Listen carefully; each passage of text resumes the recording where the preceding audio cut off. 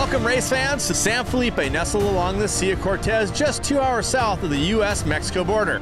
I believe this race is going to be very fast, very rocky. It's crazy how fast the guys behind us are going, and to stay out front, you got to do stuff that people aren't doing.